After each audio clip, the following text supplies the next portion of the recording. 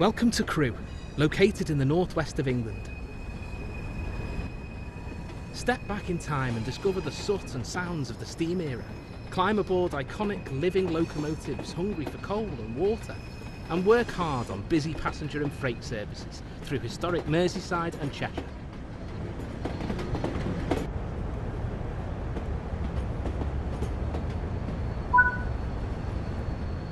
There's an empty poster over there.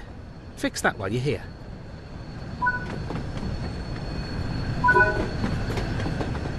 There are more tasks to find.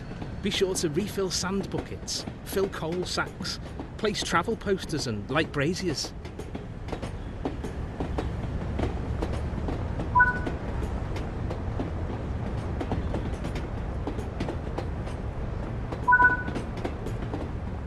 Follow the markers to board the train.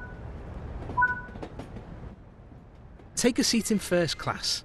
You can sit in any available seat.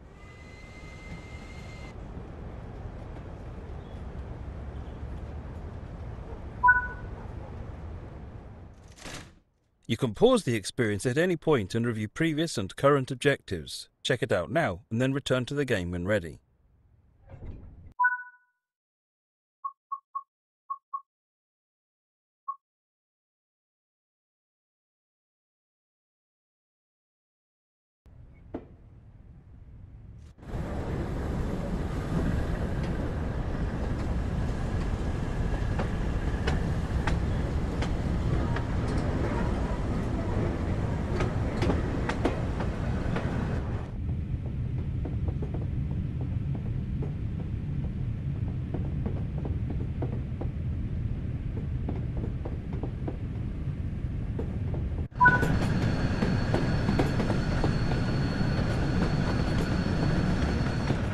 This train is powered by an LMS Jubilee class steam locomotive. These were built between 1934 and 1936 and originally nicknamed Red Staniers because of their original crimson livery, but later earned the nickname Jubilee when one of their class was named Silver Jubilee in recognition of the Silver Jubilee of King George V. During your journey as a driver on this route, you'll learn to drive this locomotive as well as the LMS Stanier Class 8F, a freight locomotive. You'll learn to haul a variety of different freight between the bustling yards and perform both express and local stopping passenger services. Learn all there is to know about operating these iconic locomotives in an era when steam was king. Welcome to Train Sim World, Spirit of Steam, Liverpool to Crewe.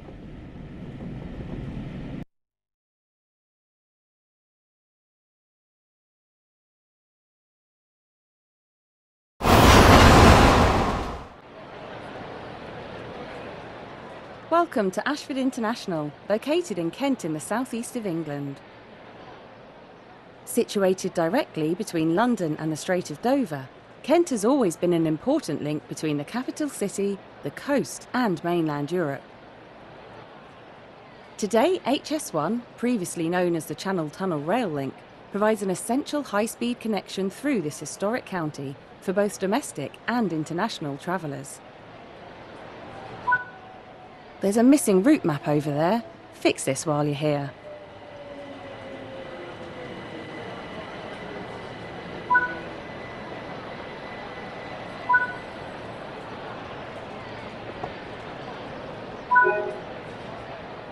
There are lots more tasks to discover throughout this route. Make sure to apply all the route maps, place newspaper bundles, patch holes in the fences and place safety signs.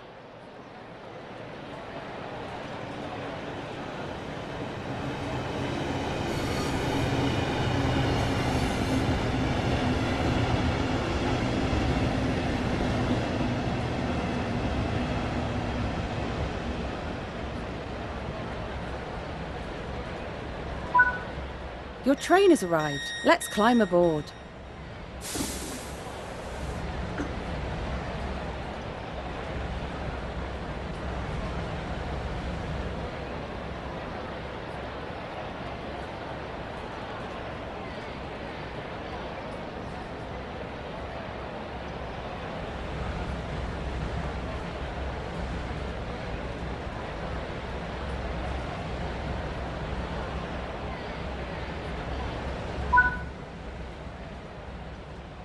This train is the British Rail Class 395 Javelin, manufactured by Hitachi.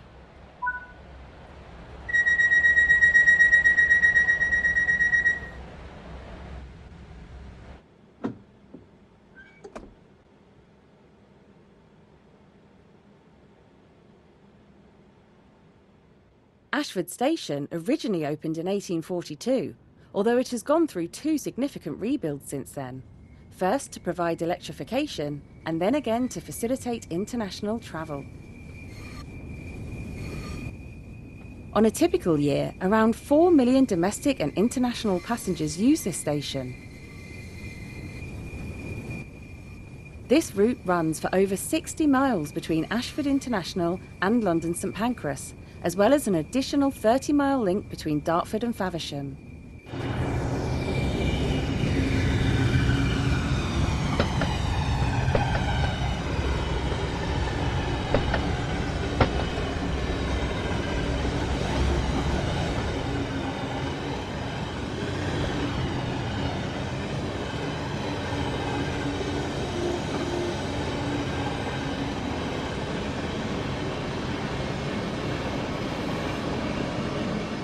On this route, you can experience a unique and exciting blend of classic mainline running and thrilling high-speed commuting aboard state-of-the-art motive power. This is Train Sim World, Southeastern High Speed, London to Ashford and Faversham.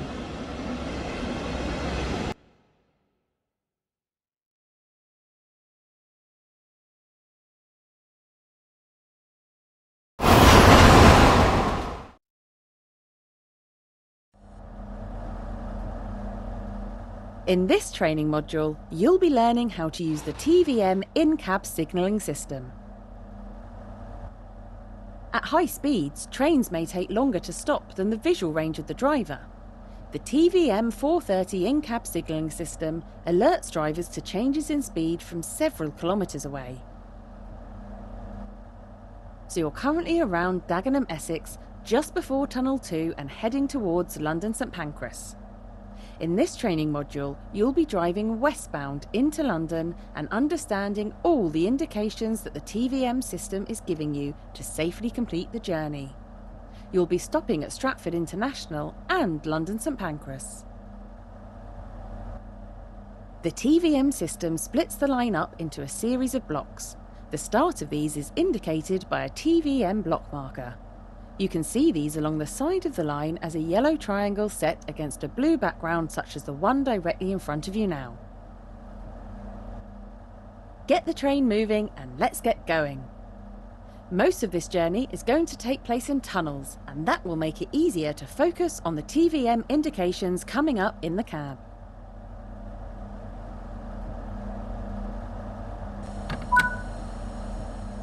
The first difference you will notice when driving on the high-speed section under TVM control is that all the speed indications in the cab are in kilometres per hour, while the other non-TVM controlled lines are in miles per hour. The train will automatically switch between the two.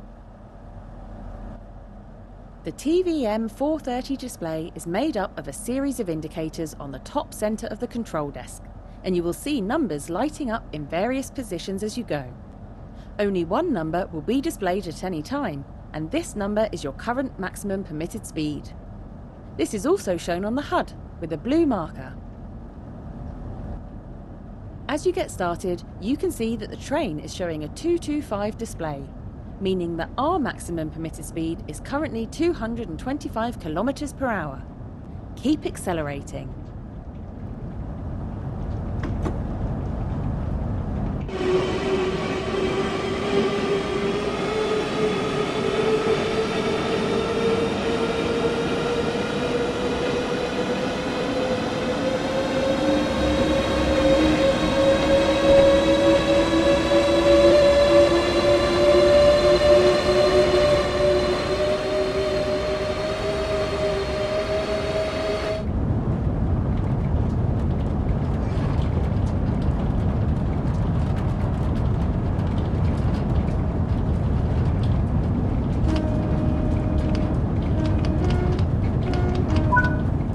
You are now diving into Tunnel 2 bound for London. As you approach Stratford International, the TVM system will begin slowing you down, ready to stop, and this will be explained as it happens.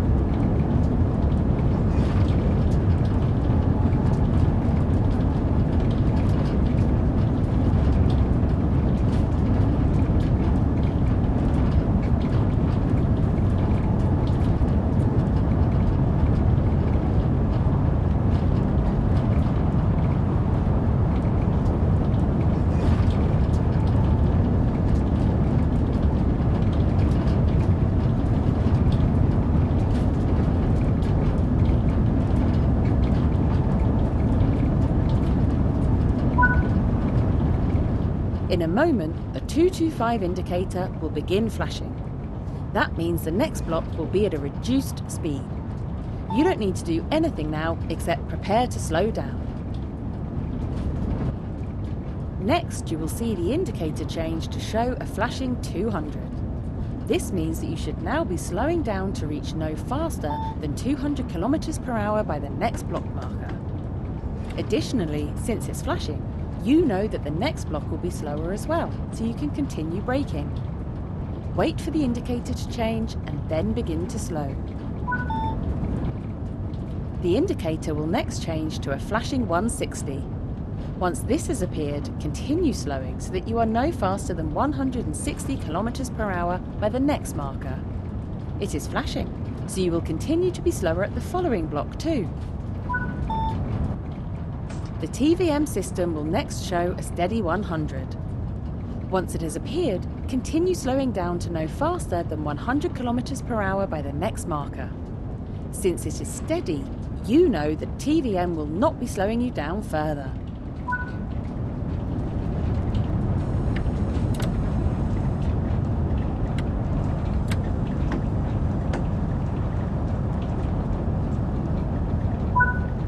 As you exit Tunnel 2 into Stratford International Station, apply brakes as needed to come to a stop.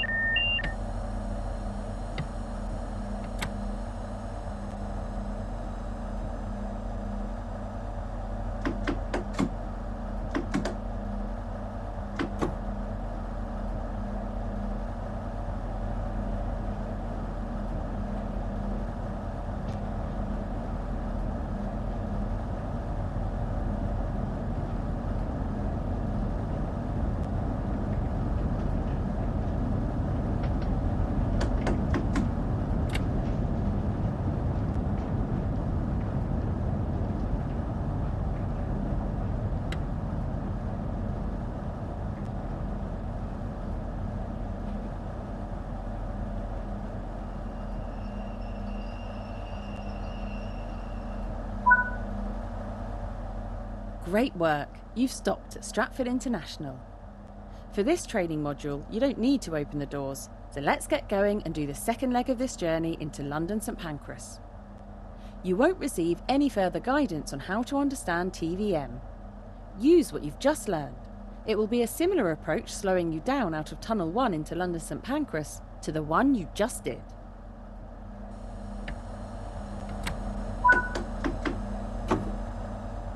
As you get started, note that your maximum permitted speed is still 100 km per hour, but it will rise to 225 km per hour as you enter Tunnel 1.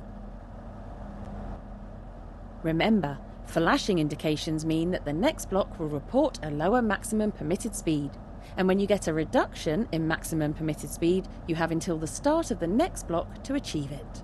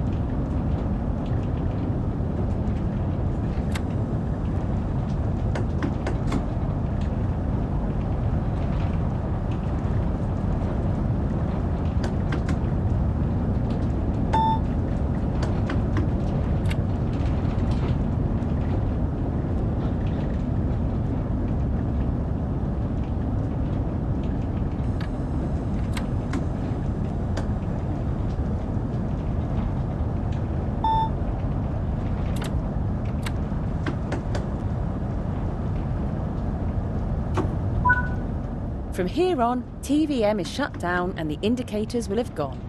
Now you're back to relying on route knowledge or the HUD to know about upcoming signals and speed limit changes. Watch for speed reductions as you continue your final journey into London St Pancras.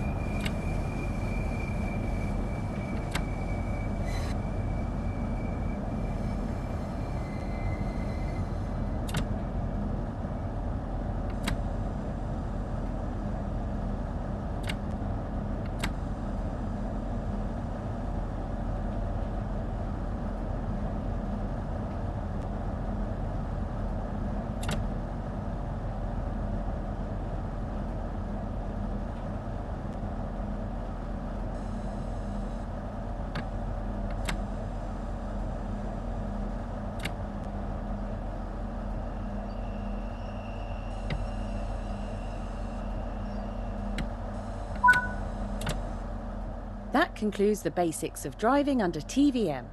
Rerun this training module in the training centre whenever you want a refresher on how to understand the TVM 430 signalling system.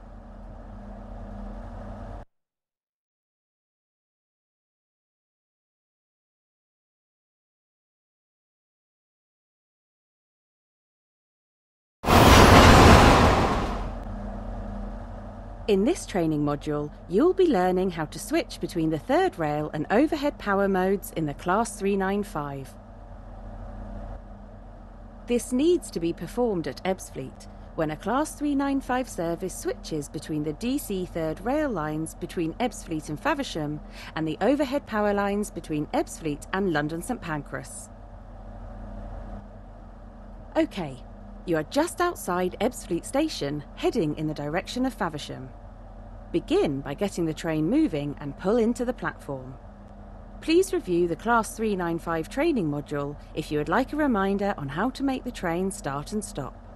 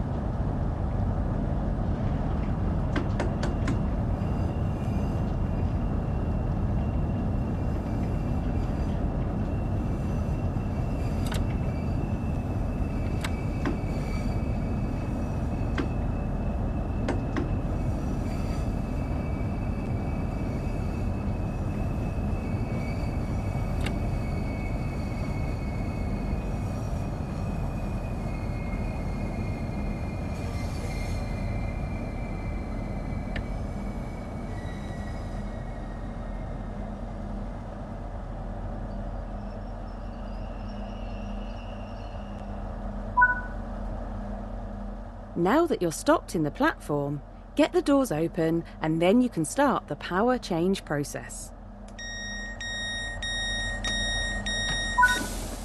Hold the DC button until its indicator light comes on to switch to third rail power mode.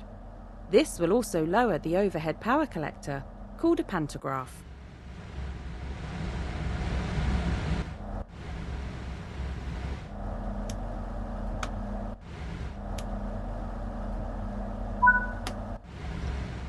You will see the line volt light has gone out, meaning the train has no power at all, and the MCB VCB light has come on, telling you the circuit breakers are open.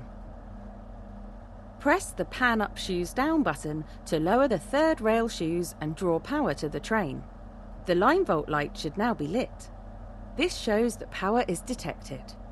A few moments after the line volt light comes on, the MCB VCB light will go out as the circuit breakers are automatically reset when changing power in this direction. Congratulations! You have successfully switched power modes. Close the doors and pull forwards to the indicated marker on the track, so that you can get ready to try this the other way around.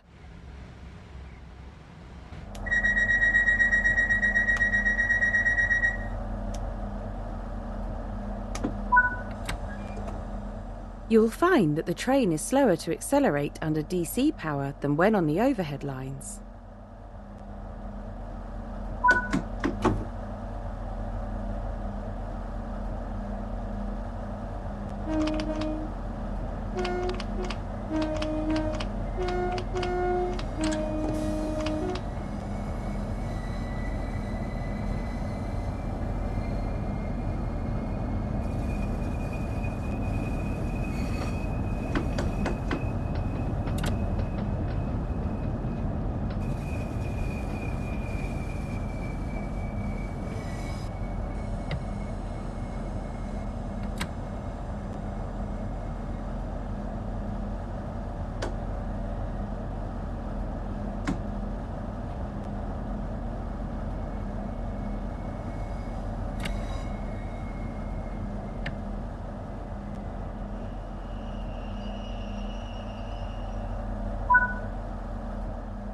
OK, it's time to change ends.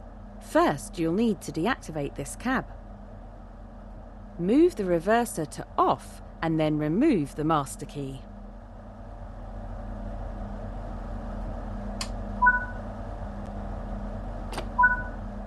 Exit this cab and move to the other end of the train and sit in the driver's seat there.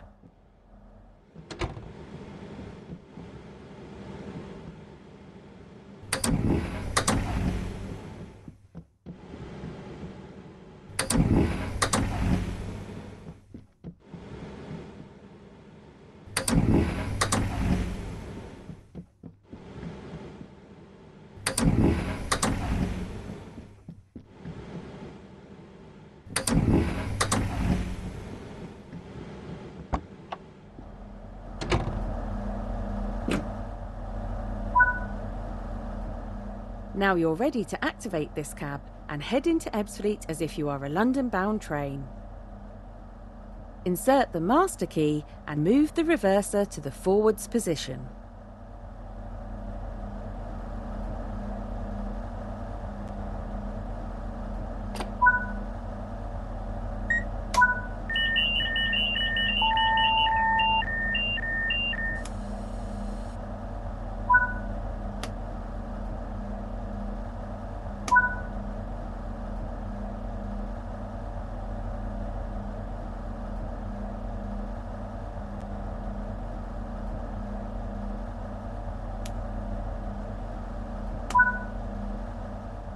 Pull into Ebbsfleet station once the signal is showing green.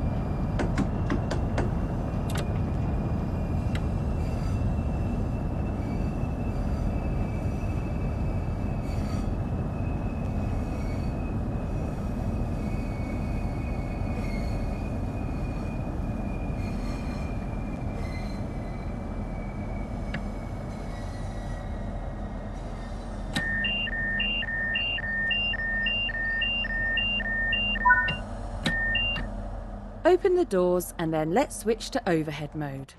You will need to do this at Ebbsfleet when driving a Class 395 towards London.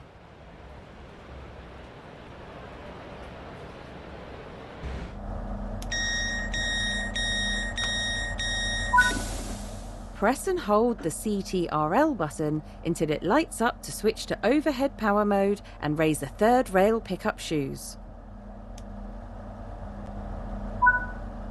Press the pan up shoes down button to raise the pantograph. The line light should now be lit. This shows that power is detected. However, it is currently isolated by the Master Circuit Breaker, or MCB. Press the pan up shoes down button again to close the MCB. Finally, close the doors and pull forward out of Ebbsfleet to prove your power is working and stop at the indicated marker.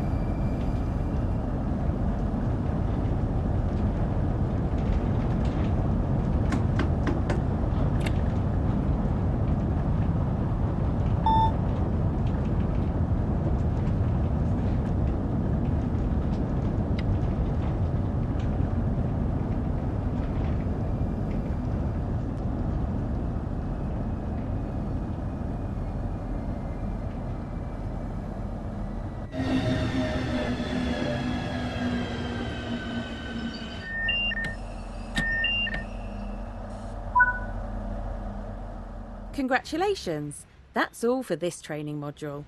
You should practice this module until you're comfortable with the process, so that you don't run into problems in the middle of a longer run.